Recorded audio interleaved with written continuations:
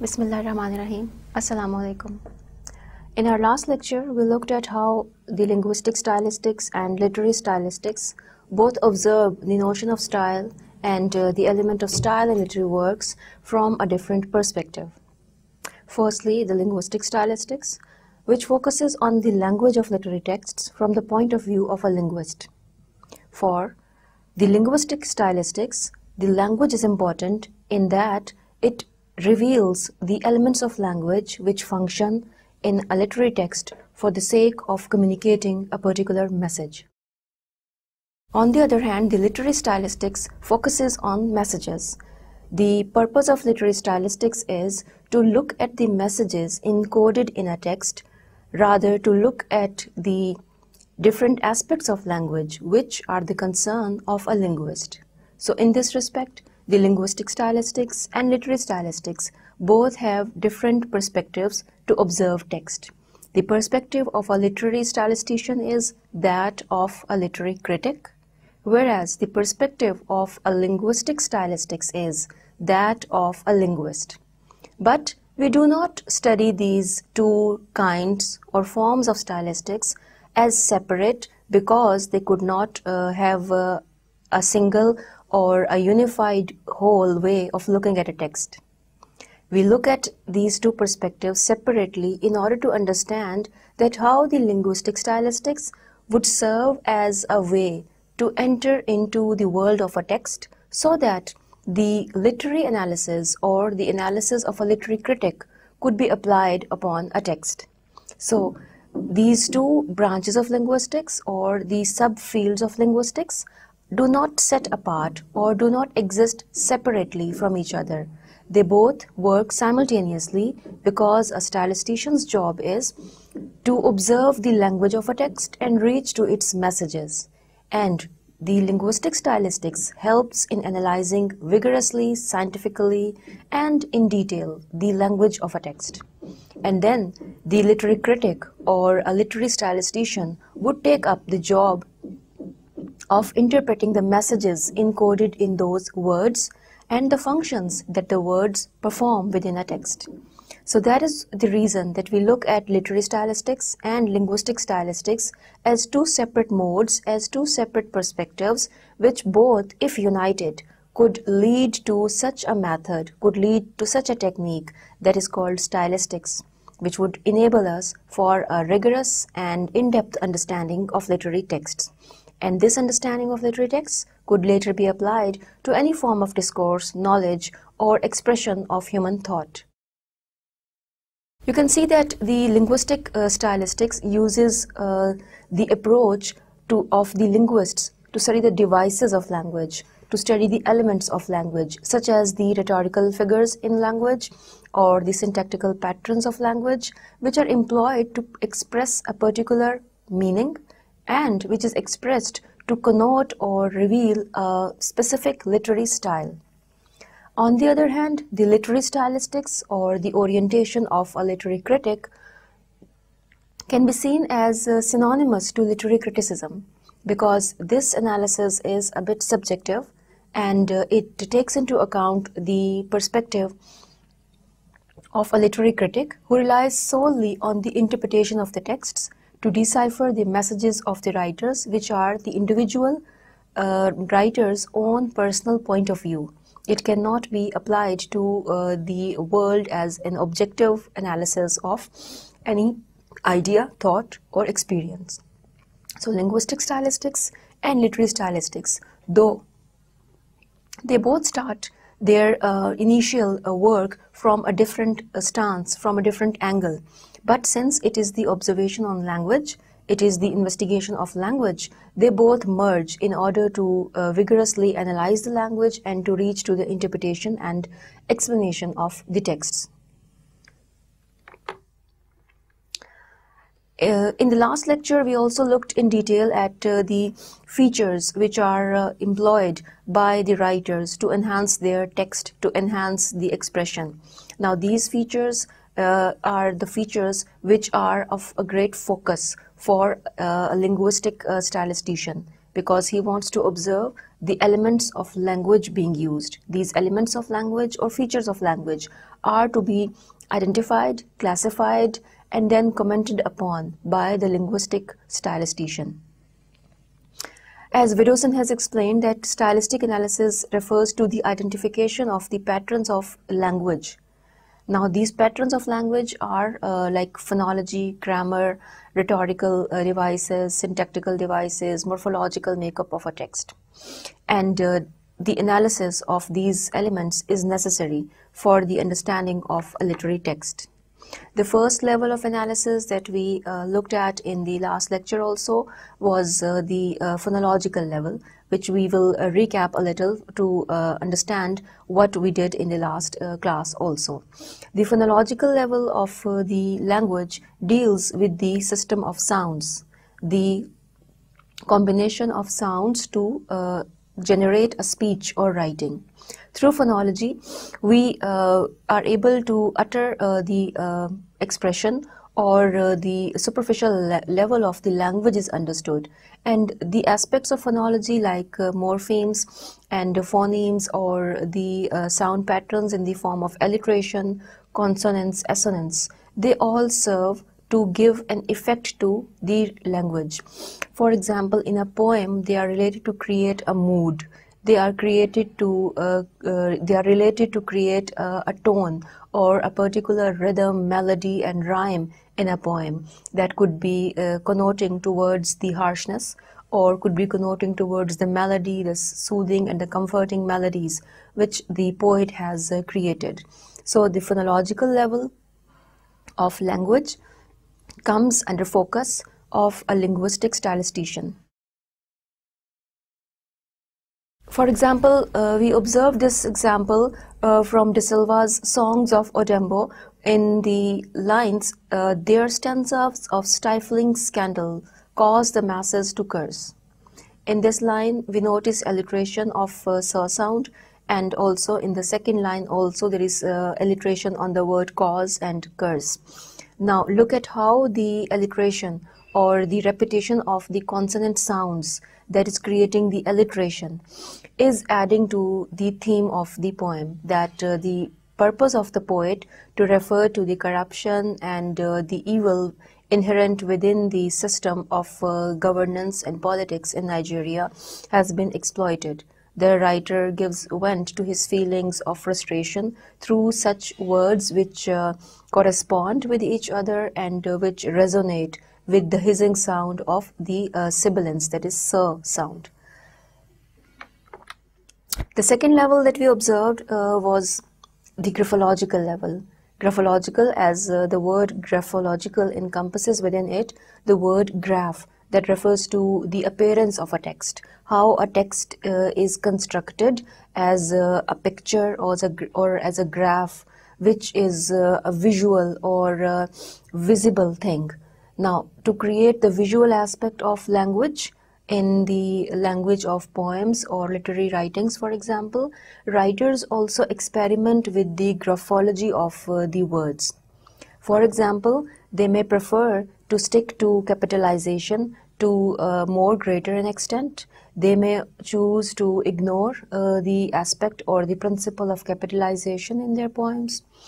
Also, they may adhere to the use of punctuation and other mechanics of writing, or they may ignore the mechanics of writing to make their writing seem odd, strange, unusual, distinct, and extraordinary.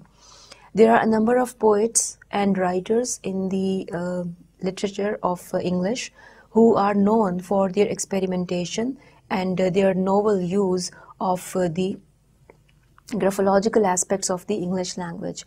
For example, Emily Dickinson's use of capitalization.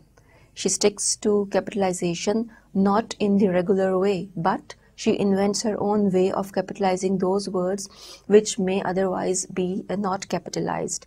Similarly, she uses an overemphasis on the use of punctuation, commas, dashes, and ellipses. These marks of punctuation or dashes are not used just for the sake of the appearance.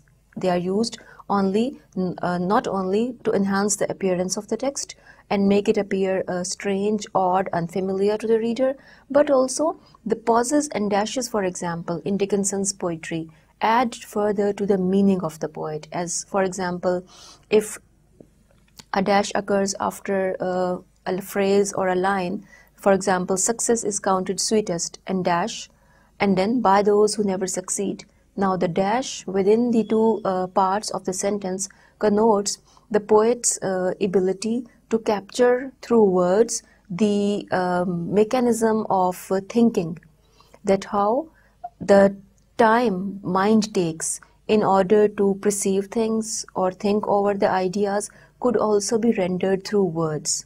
The pauses denote her reluctance, her ability to judge things or to think over the ideas that would refer to as a pause in speech.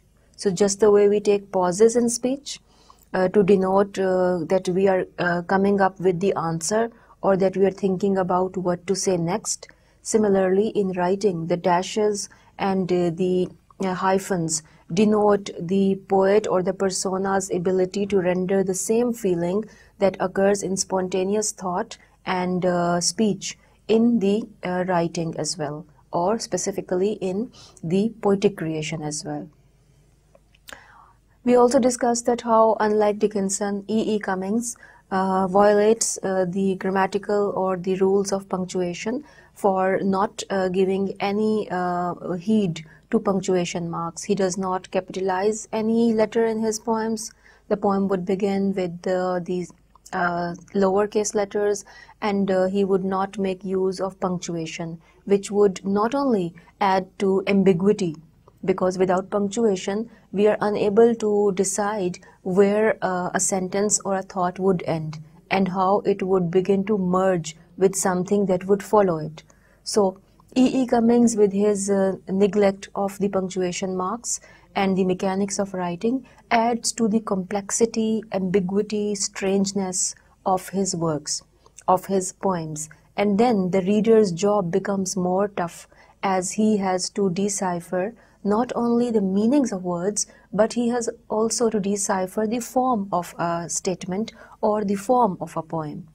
So these were the two aspects that we looked at in the last lecture also, that how the linguistic features, the feature of phonology and the feature of graphology are parts of language, are parts of the language which is a linguist's concern for the sake of arriving at the meanings of the text, for the sake of analyzing the text as a critic or as a literary stylistician or even as a linguistic stylistician.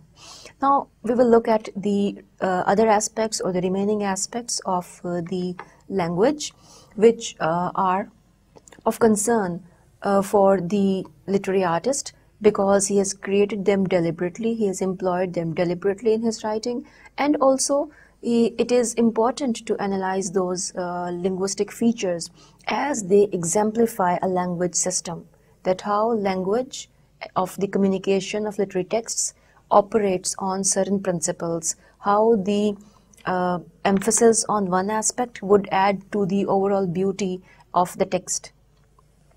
The third level that we will observe today as part of the study of the linguistic stylistics is the level or the feature that is referred to as lexis. Lexical level of the words or the language of poems or literary works, or the lexicology, as lexis is the total number of words, that word forms that can be created out of the root words.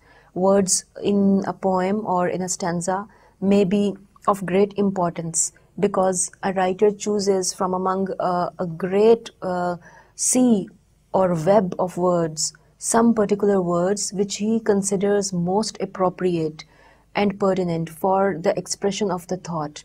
So the relationship between thought and expression is determined by the choice of the words on part of the poet. So words may be repeated within a text.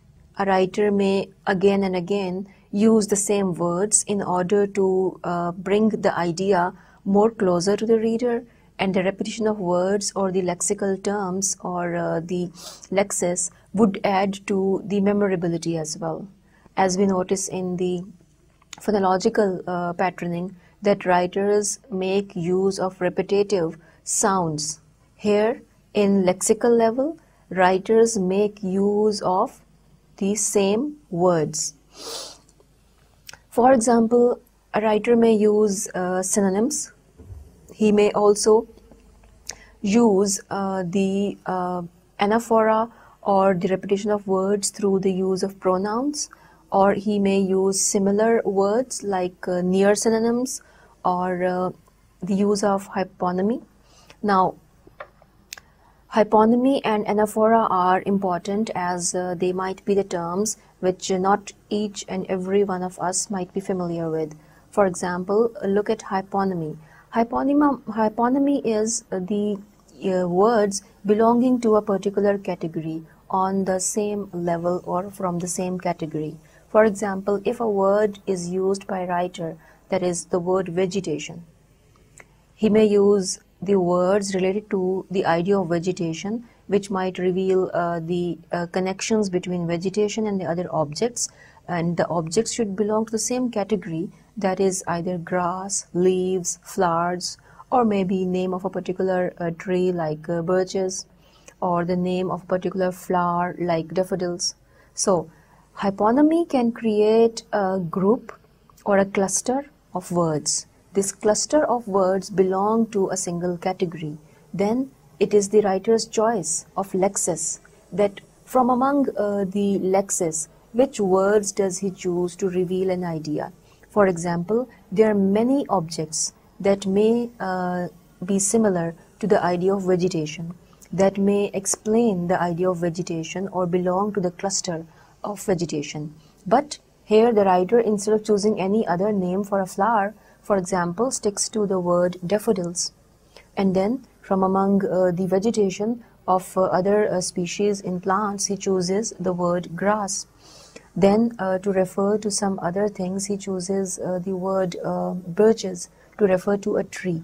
Now, these lexical choices are not random. These lexical choices are not arbitrary. They are part of the complex system which governs the use of language, and how one form of a word, how one lexis is preferred over another is to be observed by the linguistic stylistician, because a linguistic stylistician would like to observe which groups and categories the words, the lexis belong to. Then there can be verbal repetitions in the form of anaphora. Anaphora is the reference to the words which may have occurred earlier as well. For example, in the title of the poem, the writer uses the name of a person. For example, in Eliot's poem, The Love Song of J. Alfred Prufrock, Prufrock's name has been used in the title. And within the poem, if the poet makes use of the pronoun he or Prufrock, it is referred to as anaphora, because the writer is referring back to something that has been mentioned earlier. And in order to avoid the repetition of the whole name, that is J. Alfred Prufrock, he refers to him only as Prufrock, or he refers to him with the pronoun he. So, these repetitions add to coherence, cohesion, unity, diversity, yet the beauty of a text is kept intact. If the name is repeated again and again, if same categories of words appear again and again, the reader would feel bored. He would not enjoy the text as something unique, unusual, and strange. So, to show the idea that a writer has a whole wealth of words in front of him, from where he can make choices, and from among the available words, he could only make use of those words which are most suitable, and then how they would relate to the theme would be the next step to observe in the understanding of a literary text from a stylistician's perspective.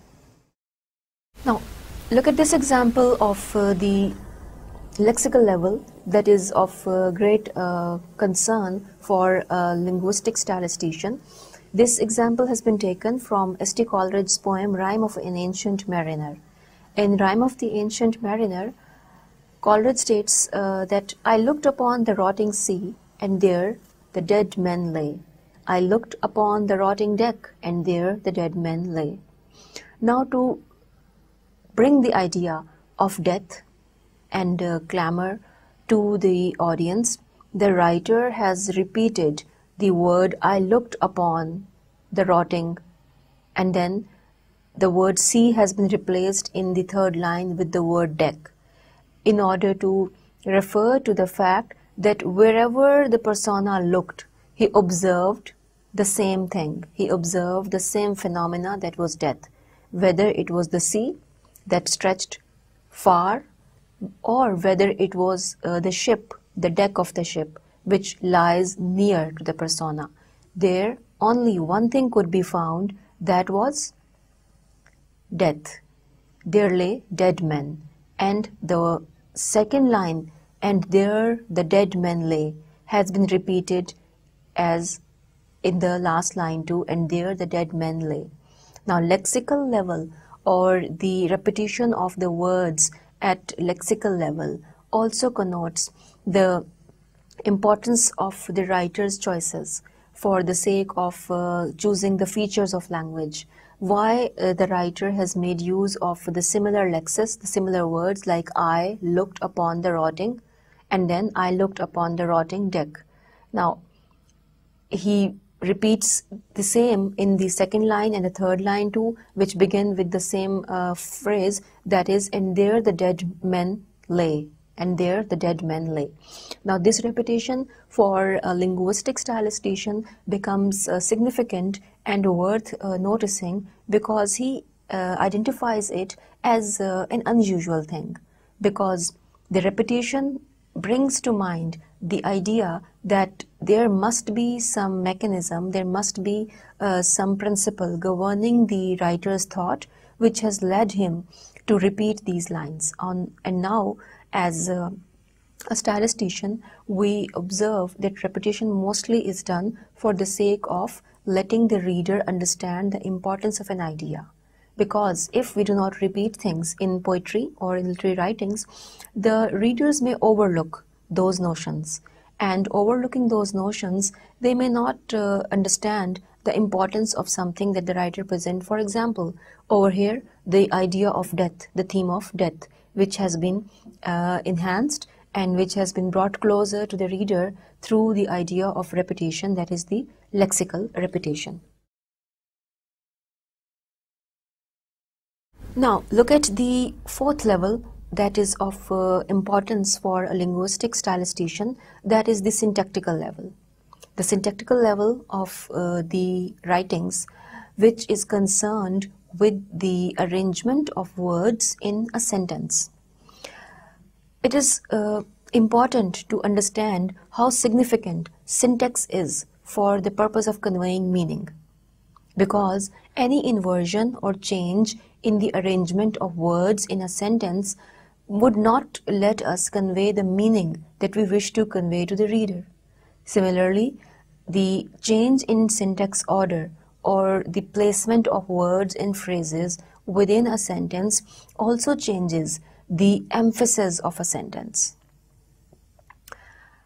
The syntactical level is concerned with the arrangement of words in a sentence, and it also attempts to describe these elements, how they function in the sentence. It also studies the description of rules of the positioning of the words in a sentence. For example, we observe the rule of syntax in the form of subject, verb, and object. And then this rule is changed when we form passive voices from active voices. It also involves rules of positioning of elements in a sentence, such as nouns, verbs, adverbs. So we see that how the placement of words and the particular elements of grammar is also determined due to the system of syntax that is there in grammar. For example, the verbs add to define the adverbs add to define further about the verbs. For example, the placement of a verb like walking briskly or briskly walking would convey a different sense, would convey a different meaning. So the placement of the words in a sentence is important for emphasis, is important for conveying meaning, and it is important only for the sake of effect it would have on the reader, either humorous effect or the effect of a poetic composition or the effect of a prose composition is what would be conveyed through the positioning of words in a sentence or through the use of syntactical order.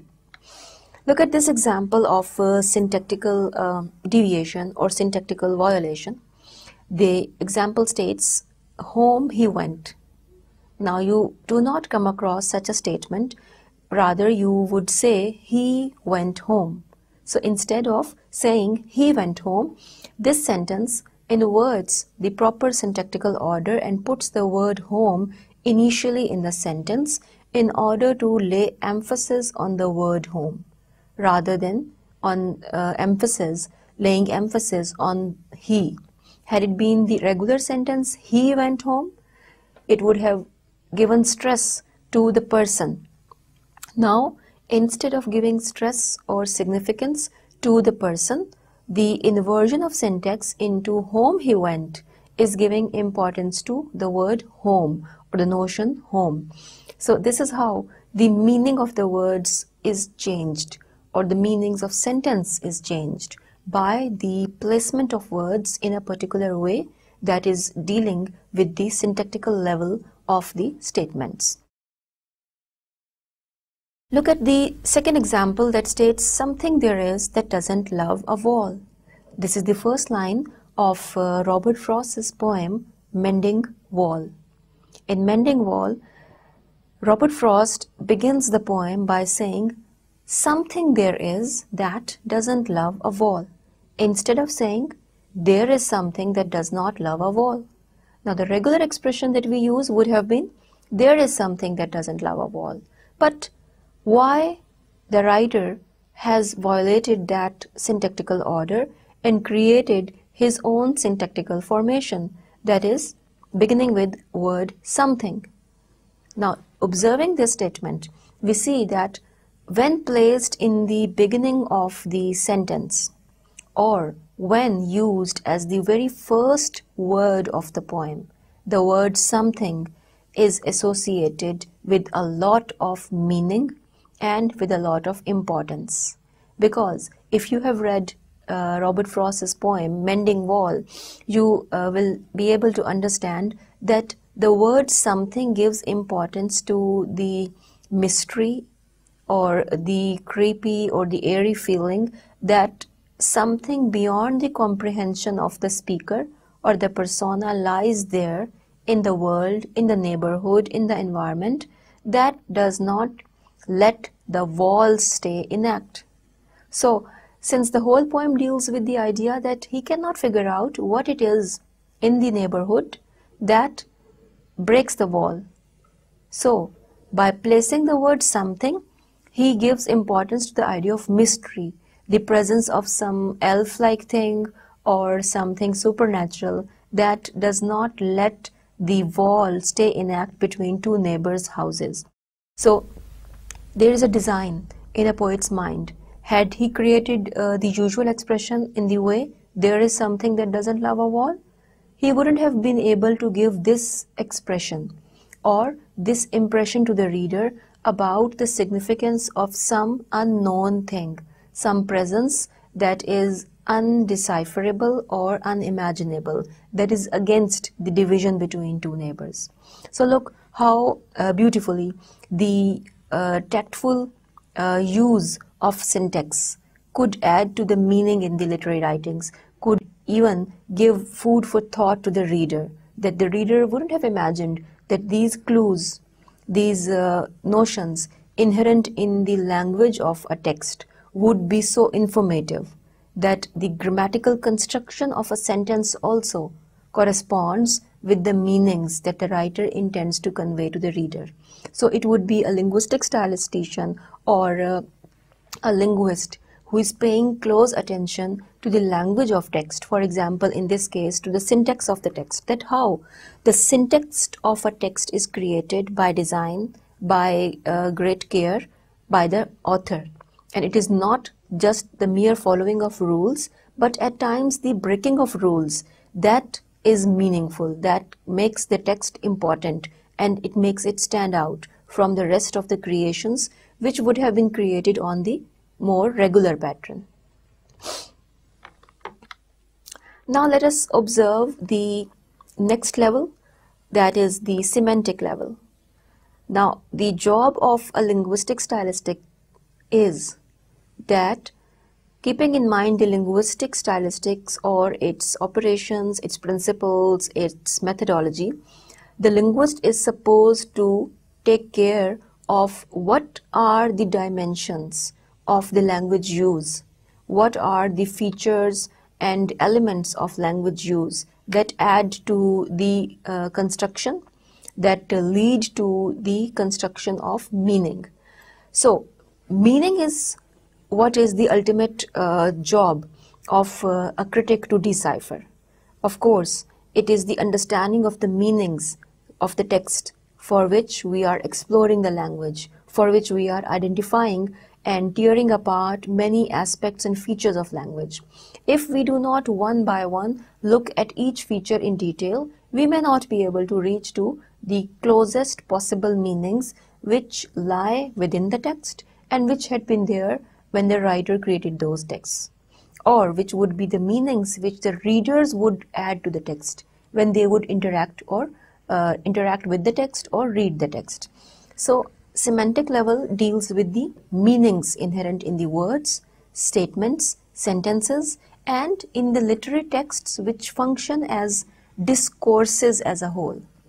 Because observe that the meaning of a word in isolation might be different than what meaning that same word would connote or refer to when it is used in a particular context, when it is employed in a particular situation.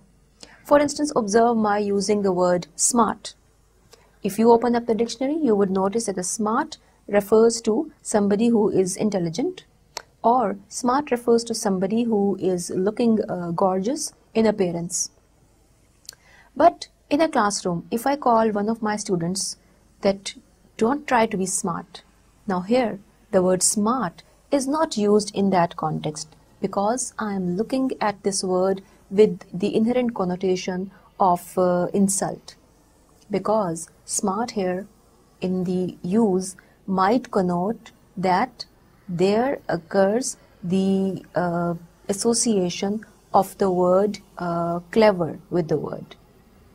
So the meaning of a word smart, which was positive, has been turned into negative when it is used in a particular context or situation, or it may also be used as a taunt. So the semantic level of the word or the understanding of words in the linguistic stylistics makes us realize, or makes a linguist or a critic realize, that semantics would engage a critic in the exploration of the multiple possible meanings of a text, not just the denotative meaning. Denotative meaning, the dictionary meaning, but also the contextual or the connotative meaning as well. So the whole domain of meaning, the whole territory of meaning cannot be confined just to their dictionary meanings, just to the dictionary meaning of words. So semantics deals with the level of meaning in language, for example, how words similar or different are related. So another aspect that semantics also deals with is that how words form a relationship with the adjoining words or with the other connected words within the sentence or the whole para or stanza or the text. It also tries to give account of both word and sentence meaning. Now it introduces us to another dimension of meanings or semantics, that the meaning of a word, if looked into isolation, would be different. But when the same word is used in different sentences due to the need of the speaker, he or she would connote through it the different meanings. Though the word would be same, but its use would identify it with different meanings. Now let us observe the examples of some semantic level or the use of the words in different connotations in a sentence. For example, if we look at this statement that states that the writer has penned down his ideas with extreme brevity. Pick up the word pen and take it in isolation, and you would see that pen is an object. It's a noun. But here it is used as a verb. The writer is not saying that the writer used the pen to write his ideas.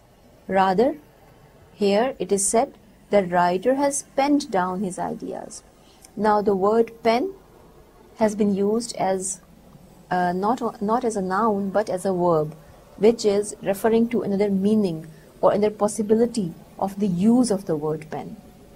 Similarly, in the next example that has been taken from Shakespeare's work Antony and Cleopatra, the speaker states, "I see squeaking Cleopatra, boy my greatness."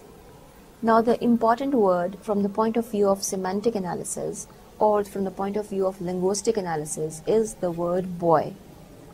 Just like in the previous example, the word pen had been used not as a noun but as a verb. Here too the word boy has been used not as a noun but as a verb. So this is unusual, this is strange, and something that the reader is unfamiliar with. Now such instances may not be found in speech very often, but literary writings abound with such instances, because it is the merit of the literary writing that it has to create in itself something unusual, something strange, new and novel. So these two instances where the semantic meaning connotes that the word means a particular thing, whereas the sentence meaning or the sentence use of a word denotes that it has been used in a different way and it has to function in a different mode. So this is how the semantics of the language or the formation of the words and their use in a sentence, in a situation, in a text would define to a linguistic stylistician that words do not only mean what they mean in isolation, what they mean in separate identity. When their identity is created within a context, within a sentence, they mean many things. They multiply their meaning, they diversify their meaning, and they even challenge our understanding of the meanings of those words which we might have looked at in different meanings or contexts only. The next level that a linguistic stylistician is concerned about in his study of the literary texts is the morphological level. In the study of the morphology or in the subject of morphology, we study the grammatical units of language, their formation into words, and it also studies how the words are formed. For example, what are their grammatical forms and how many systems into gender, number or plural they can be changed into. Then how the words which are changed from positive to negative could also be formed through the changes in morphological makeup of a work. And the examples of morphological level or the morphological construction can be seen in poetry very often, because in the construction of poetry the writers often experiment with words. They do not like to stick to those forms of words which are prevalent or are in use. Even the writers might create unusual and strange ways in which they create words or even coin words or blend words. For instance, in the language there are rules that certain words cannot be used with the word un. For example, if there is a word logical, you cannot say unlogical. Rather, the language prescribes for it, turning it into negative as illogical. So if we make use of such words in poetry due to poetic license, this would be an unusual formation of a word, which would be a diversity or a change or a modification of the morphological principles. Observe these examples, and this example again is from the famous American poet E.E. Cummings' poems. E.E. Cummings in his poem makes use, that is quite unusual, a use of the prefix "un". For example, he attaches the word with the word love, the prefix "un", and makes the use or invents another word, coins another word, that is unlove, stating unloves the heavenless hell. Now instead of saying hate, he has turned the word love into negative, which does not exist in the English language. But his unusual use of the word, that is using a prefix "un" with the word love, makes us stop and think and reflect over this abnormality, over this curious and strange use of language. In the poetry of E.E. Cummings, we repeatedly come across such unusual constructions of words which the morphological principles of language do not allow. For example, apart from the word unlove, he also coined the word within the poem unhate, and also a very unusual word man unkind. Now, the word mankind exists, but to satirize or to criticize the humanity, he has coined the word man unkind by blending of two words, man and kind. Then another example from the same poet's poem is darkness eats a distance of bird fully. Darkness eats a distance bird fully.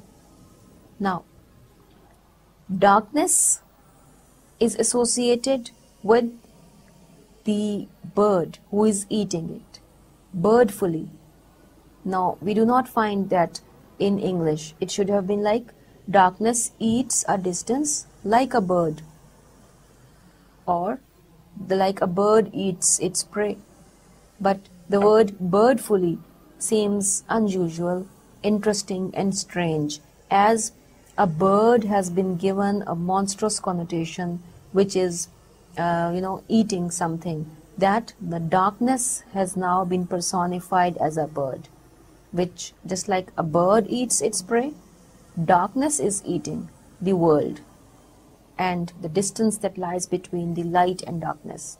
So here the word birdfully has been utilized instead of saying like a bird. So these are the instances of the morphological deviations or the morphological unusualness that may exist in literary texts that would be the focus of analysis of a linguistic stylistician. A linguistic stylistician focuses on the unusual compositions that may occur in a language, and the language of poetry abounds with such instances.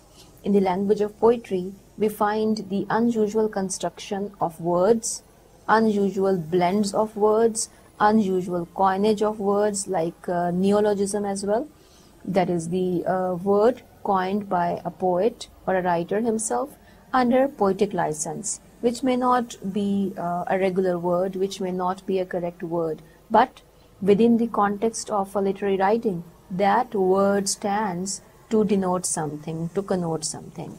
For instance, another example of morphological level that could be observed by a linguistic stylistician can be from James Joyce's novel Ulysses. In Ulysses, James Joyce has made use of words like musy room or even unfathering. Now, musy room is no word, either it's museum or music room, but musy room is a coinage, it's a neologism. Similarly, the word unfathering is incorrect as far as the morphological principles of construction are concerned. But within the context of the novel, within the context of the literary piece, the word unfathering connotes something. Maybe it refers to the death of a father, maybe it refers to the murder of a father, or maybe it refers to the murder of a child. That would be in an act of unfathering. So look how the unusual, strange, or apparently incorrect looking expressions in morphology, in word construction, too have a meaning. They too have a significance. That is, there is madness involved in the poet's construction, but we allow the poet to take the poetic license, because in that madness that has resulted in the unusual construction of words in the writing would account for quite a meaning, quite a sane and just and wise interpretation of a text. So that is how the poetic license would allow the writers, the poets specifically, to experiment with language and the morphology of a word. Now comes the discourse level. That is a more broader level as compared to previous 6 levels that were in observation. For example, phonological level, lexical level, or semantic level. They dealt with specific features of text. For example, the phonological level dealt only with the sounds, either sounds of individual words or the sounds in the form of rhyme at the ending of a poem. The semantic level dealt with the individual meanings of words as well as their meaning in the context of a sentence. Now, the discourse level deals with the construction of the text as a whole, which is of course the composition of a language use and grammar. But it also deals with the links between sentences that are referred to as intersentential links. The intersentential links, or the links between the sentences, form a connective text or a cohesive text. Connective or cohesive text means that it is the dependence upon grammar, phonology, syntax, graphology, and all the rest of elements which, when combined and used in a proper order, would make writing a discourse. It would have relevance, it would have connection with what is said earlier and what would be said later. So the discourse level deals with the relationship between sentences and statements within a text. Observe a poem, for example, that how the opening, the middle, and the ending of a poem are connected, either through repetition of certain words, statements, and ideas, or through the logical development of a thought, which would not make us feel that there is some information missing. Every information or piece of information is placed in a particular order, is placed in a particular place, and then the use of certain cohesive devices like the use of pronouns would also, for example, serve for the sake of creating cohesive text. For example, the use of connectives like words such as, but, and, also, and these are the words which let a writer avoid repeating words, or which also make a writer create very long or separate sentences with the use of but, and, also, though. He even is able to connect 2 sentences so that they do not sound separate or they do not seem disjointed. And this is done in order to make the speech cohesive, make the writing cohesive. If the writing is disjointed and there is no cohesion, the meaning or the reception of meaning of a text would be affected. We also notice in the discourse level analysis, or the discourse level that is to be observed by the linguistic statistician, the use of repetitions. Repetition might occur at the level of nouns. That is the most simple way of repetition. Repetition of words in the form of synonyms or words belonging to the similar categories. Then using the definite articles. So in this way, the discourse level analysis by a linguistic stylistician would help identify those elements which function to make a text cohesive, organized, and a connected speech or writing, which would be as a whole meaningful expression, where meaning of each word, each statement does not only lie in its isolation or in its separate identity, but the meaning could be judged by its relationship with what is to follow and what has happened earlier in the text. So text, poetry, or any literary piece functions as a discourse for a literary stylistician as well as for a linguistic stylistician, because both the job of linguist and the job of a literary critic is to identify the meanings which are underlying a text because it is a discourse. Observe this example, that is the discourse level example of the use of language or the features of language and the elements of language. When I consider how my light is spent, or half my days in this dark world and wide, and that one talent which is death to hide lodged with me, useless, through my soul more bent. In this example, that is from Milton's sonnet,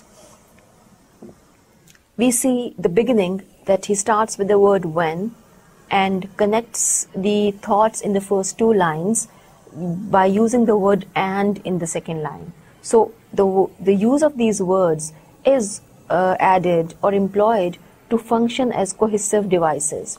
When I consider how my light is spent, and that one talent which is death to hide, has formed a connection of the next thought with the previous one. The first statement of the poem gives the thought that the poet is regretting over the loss of years, loss of life that are spent in darkness.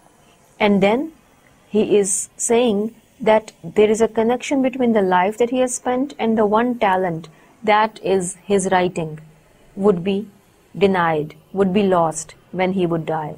So the connection of these statements is done through the help of the cohesive devices like the use of the word and the use of the word when.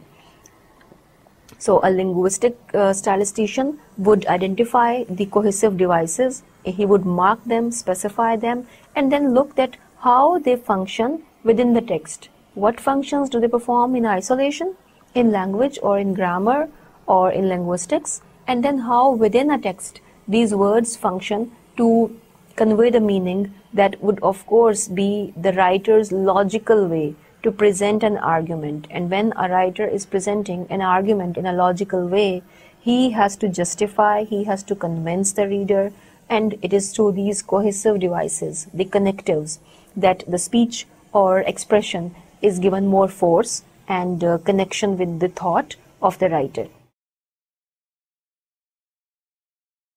Now, these are the features which in linguistic stylistics we focus our attention on. For example, the aspect of phonology, the aspect of graphology, lexis, syntax, semantics, morphology, and discourse. Now, these are some of the features which we have allowed to the literary stylistician or the linguistic stylisticians to focus on, because they are supposed to form the stylistic analysis of text.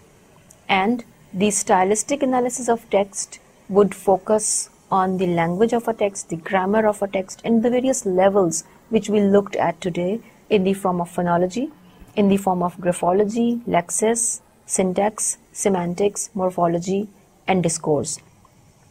These levels are of great interest as well as concern for a literary stylistician as well as for a linguistic stylistician.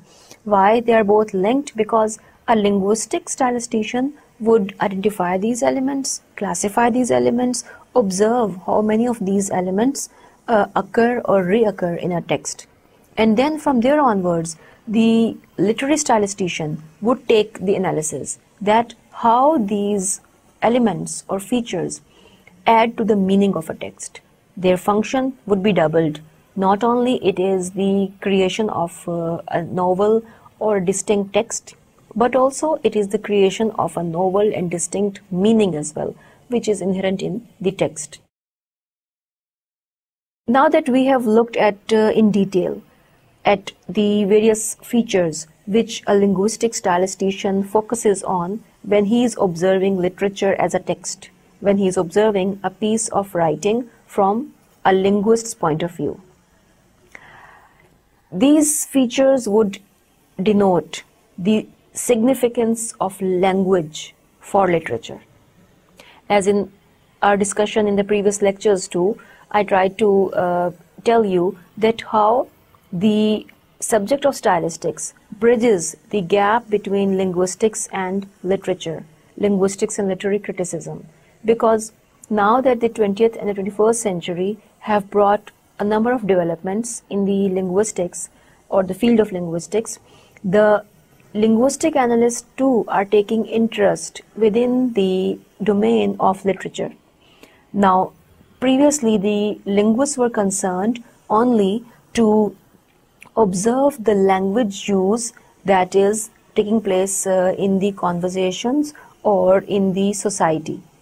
The purpose of the linguistic theorists in the beginning had been to analyze only the language of use or the language of speech that is there in the ordinary speech or expression. The spoken expression of the people had been the focus of linguists. But now, gradually, in the 20th century and the 21st century, we see a great shift that the linguists are focusing their attention on the literary texts, that how the theories developed in linguistics, the elements that a linguist studies in the language of speech and expression could also be applied to the study of literature. Because previously, for the criticism, interpretation and analysis of literature, only literary criticism could be accounted for. Now, if literary criticism only looks at the messages, themes and ideas of a text, the linguistic theories help in understanding the language of text. Now, if both are combined, the linguistic stylistics and literary stylistics, linguistic stylistics whose focus is the language, the elements of language like graphology, phonology, semantics, syntax, and literary stylistics which observe the messages, themes, ideas, more focus on the writer's perspective. If both the approaches work harmoniously, work simultaneously together, it would be stylistics. It would be a stylistic analysis, a more detailed, holistic and vigorous analysis of texts. To understand the ideas learned today for the study of linguistic stylistics, in the end of today's lecture, we will observe one roadside sign. That would be an interesting example, an interesting study for the sake of stylistic analysis employing the linguistic stylistics. Look at this statement, that is a roadside sign, of course, for the sake of the drivers, so that they carry or they observe precaution while driving. It is written that no left turn. The roadside sign says no left turn.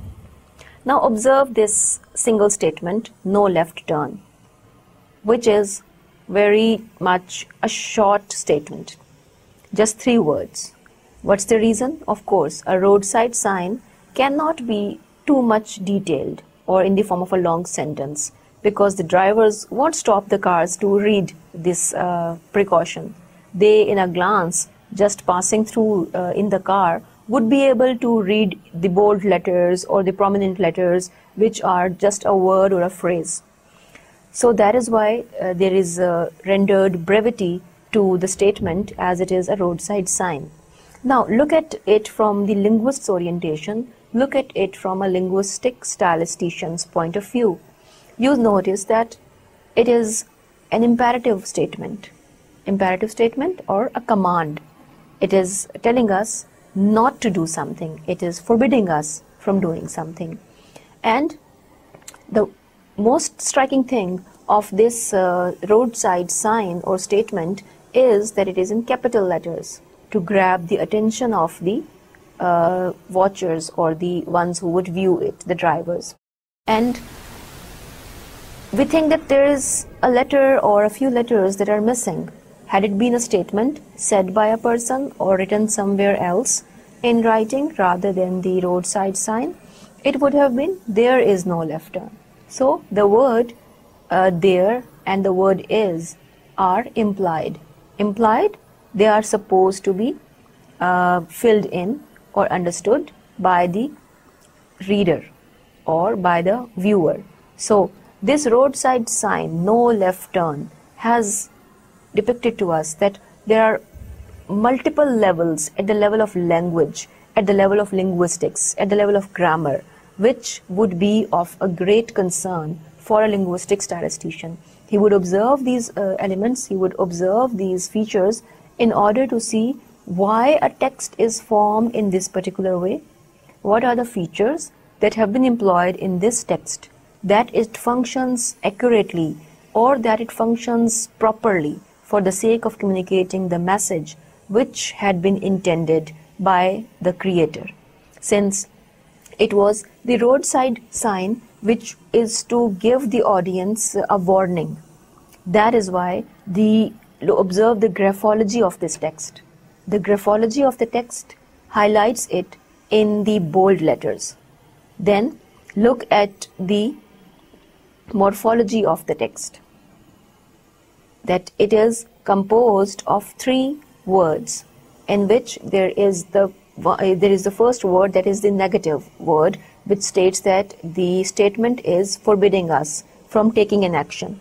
It is a warning.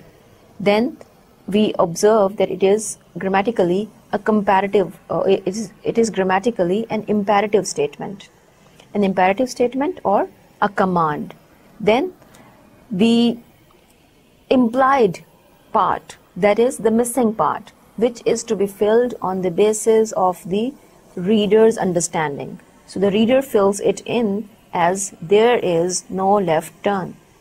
So this is the entertaining exercise of the linguistic practice, that how the linguistic stylistics would make you sensitive to language.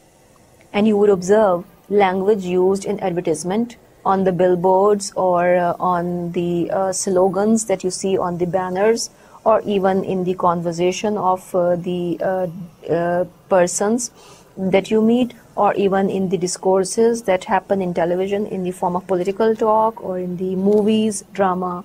So this is the dimension of the language, that you can expand it. You can expand your analysis on the basis of linguistic analysis, where you are sensitive to language. You're observing language as minutely as possible because you are dissecting it into parts. This dissection is like that of converting a whole into little and many pieces, and all these pieces have separate identity, like morpheme, like graphology, lexis, semantics. When these pieces are combined together, they function as a whole, like an engine of a car. If the engine is functioning as a whole in a car to let it work properly, then the engine contains many significant parts which can be labeled or named or identified separately too. So that is what is the purpose of the linguistic stylistics. The linguistic stylistics focuses on these elements of language, these features of language, which are there in the language for its composition, as well as for the composition of the meaning inherent and embedded in the texts. So this was today's lecture, in which we looked at in detail one of the major forms of stylistics, that is linguistic stylistics. We will meet for the next lecture again, inshallah. Thank you.